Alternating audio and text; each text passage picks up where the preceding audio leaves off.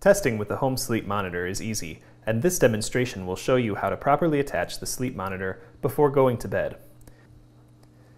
First, take the main unit of the monitor out of the case and make sure the abdomen cable is attached as seen here.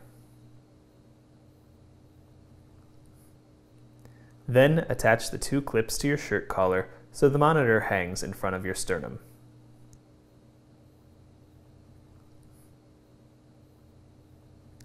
Now take one of the rip belts you've been supplied, make sure it is straight around your chest, and snap it firmly on both ends into the pegs on the back of the monitor.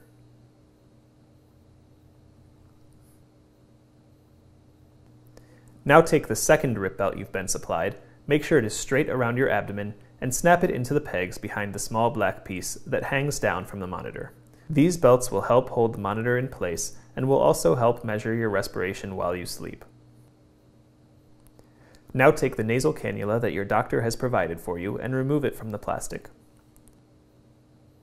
Place the receptors in your nose and secure it in place by wrapping it around the ears and tightening it around the chin, as shown.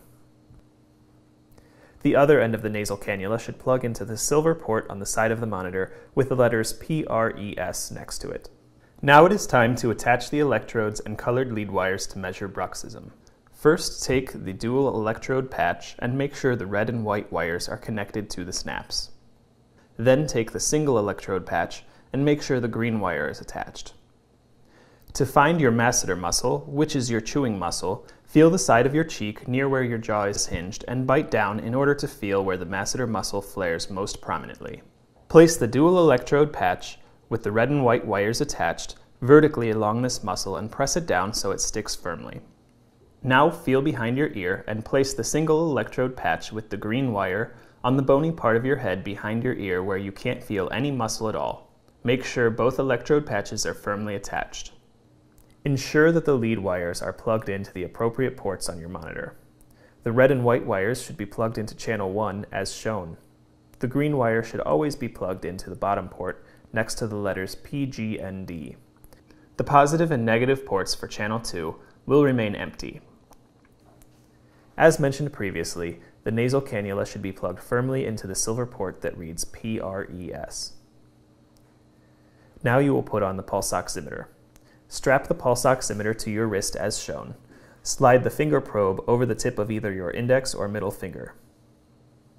When you have completed attaching everything, the setup should look something like this. Now it's time to start recording. Press the middle button on the monitor to turn it on.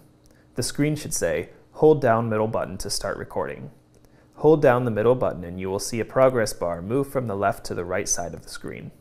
Once it goes all the way to the right, the screen will say, "Recording duration," and you will see a timer counting seconds.